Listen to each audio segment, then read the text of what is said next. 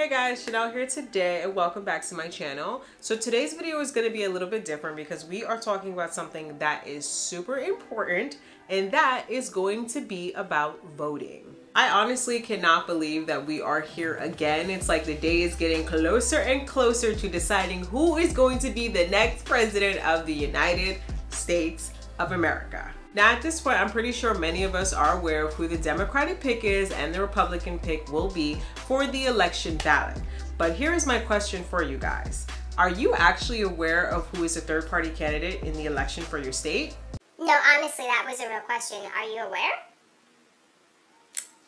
That's kind of what I thought. Now, with all the information that has been fed to us up until these coming moments, I cannot begin to express why it is so important for you to get out there and vote this year, as well as to be informed of who is on the ballot for the United States presidential election. Now, I live in the state of New York. Hey, New York in the house. So I'm aware that Brock Pierce has actually started an independent movement that focuses more about choices. Other than just letting people know like this is Republican, this is Democratic, there are so many more choices out there when it comes to voting this year. If you guys would like some more information about Brock Pierce, as well as all of his efforts in his independent movement, be sure to click the link down below in the description box. So now that we got that information out the way, I want to bring it back a little bit and let's talk about all the information about voting. Now, the first step to voting would be to actually start the registration process, and I hope and pray that you guys have already done this because unfortunately that deadline has already passed. But hey, let's say if you did not get a chance to actually get out there and register before the deadline, I'll leave all the information down below in my description box so that you can get registered and be prepared for the next election.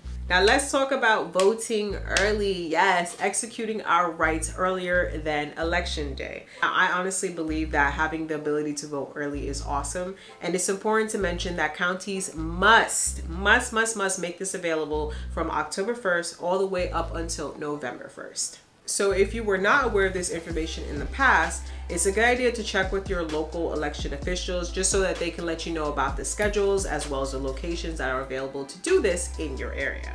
Now let's talk about requesting and submitting absentee ballots. Now you don't need me to let you guys know that things are very different this year, especially consider Miss Rona is all around and among us. Thankfully, even with everything that's going around in the pandemic, if you still want to exercise your right to vote, you can do this by requesting an absentee ballot.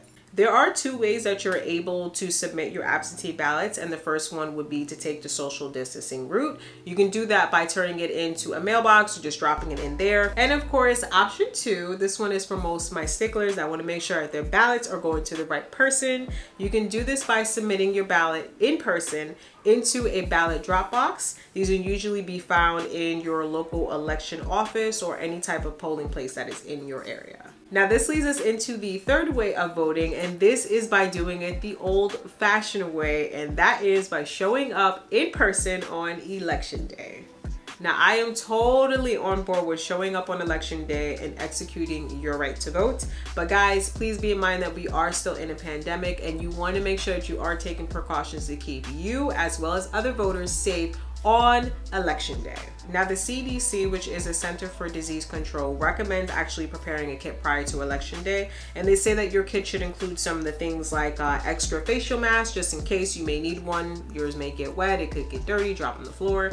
Bring up them backup masks. They also believe that you should have tissues in there, hand sanitizer, water, your own writing tools so that you're not sharing, as well as your own forms and ballots. Me personally, I would be a little extra cautious. I would even throw in some disposable gloves just to make sure that I can just do away with anything that I may have touched and get a new pair of gloves on. That's just me. And of course, you want to make sure that you are continuing to follow the guidelines for social distancing.